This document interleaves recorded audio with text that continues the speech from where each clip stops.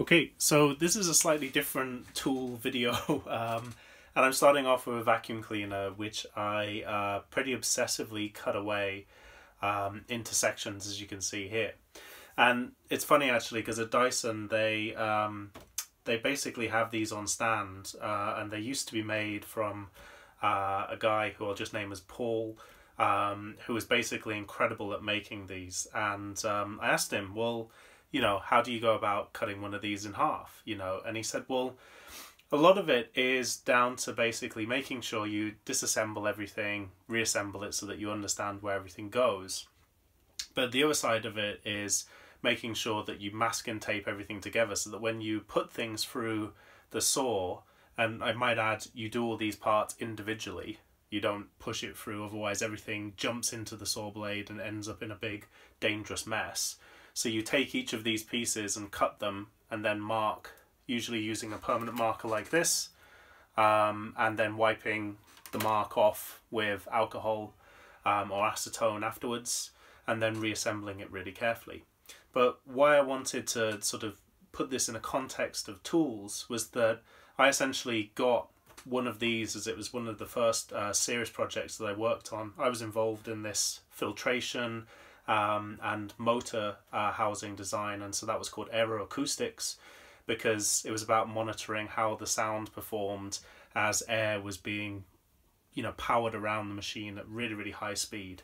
And so this was at the time one of the quietest relative to its performance machines that Dyson had ever done. So I was really, really proud of that, and basically learned a huge amount from one of the principals called Dave, who at the time, I think it felt like he was really, as they say, breaking my balls about getting things right. He was a real stickler, but I really think he took me to the next level. So therein is a little bit of, should we say, hindsight. And so I've always been incredibly grateful to him, and of course the aeroacoustics team that we did all the testing. But anyway, tools, the reason you can do such a detailed disassembly of something like this and it still look reasonably crisp, the whole secret comes down to wet and dry paper. All of this looks really, really rough and terrible when you put it through the bandsaw, but it comes up with this pretty crisp sheen all the way around. With a few exceptions of sort of scalpel blades and things like this, all of it comes down to basically knowing how to use wet and dry paper. So I'll leave that there just for the section. But this was like the best bit of advice I've ever been given, which is to take a piece of MDF. The reason it's MDF is because there is no grain, there are no wobbles or defects, and it's also nice and weighty. And you basically put photo mount, like spray mount, got some in the cupboard, so you can use stuff like this, or photo mount, or even just impact adhesive, like this sort of stuff. And you basically spray that both sides of the paper, and as you can see there's a little number here of 1200, and on the other side 400, and then I've got another one which has a sort of coarser combination, probably something like 800, and then another.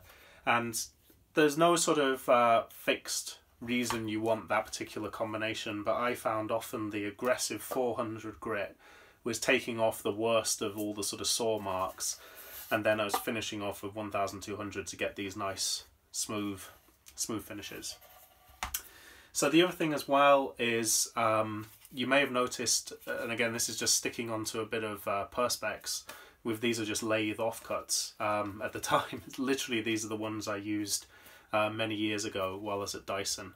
And yeah, I should make a point. I paid for this, so I didn't nick it, just in case anyone was worried, in the Dyson PR team.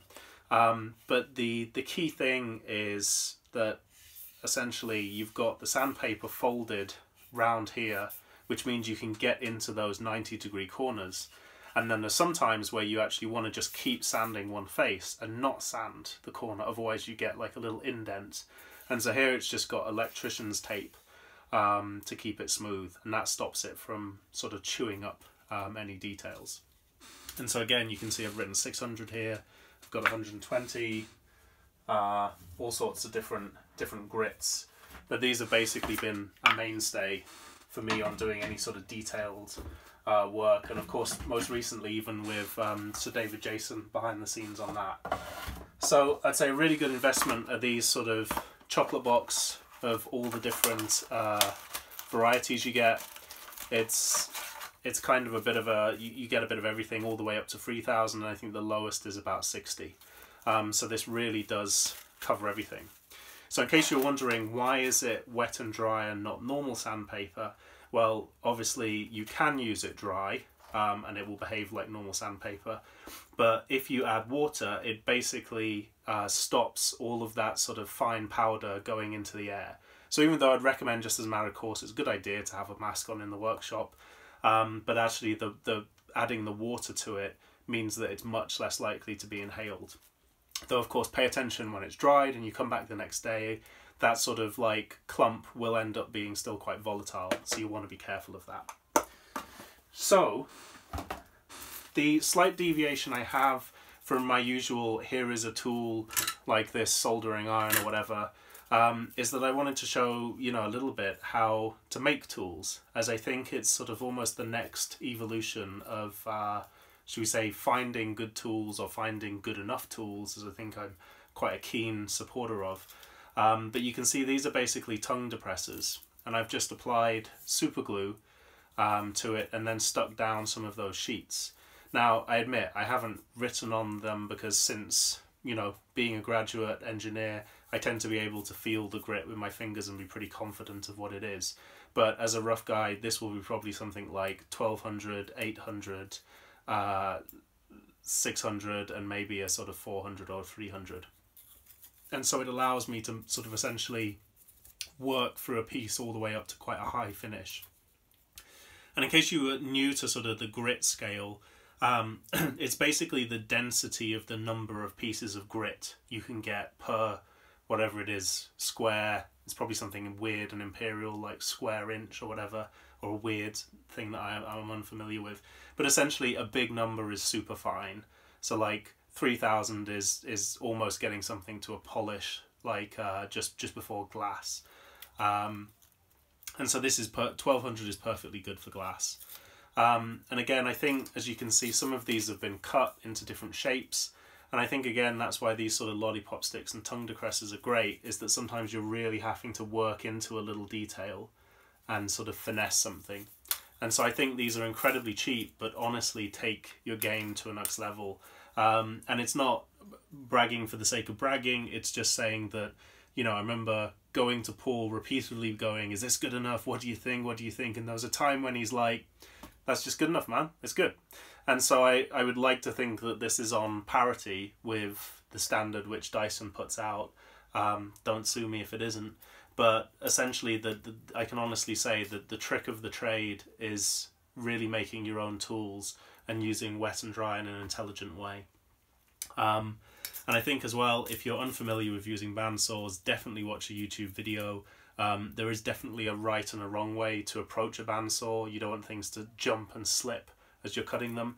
But I think this is a really interesting exercise for not just physically cutting through everything in a sequential manner, but one of the things Paul really impressed on me is what things do you want to make an exception to the rule, because it adds visual interest.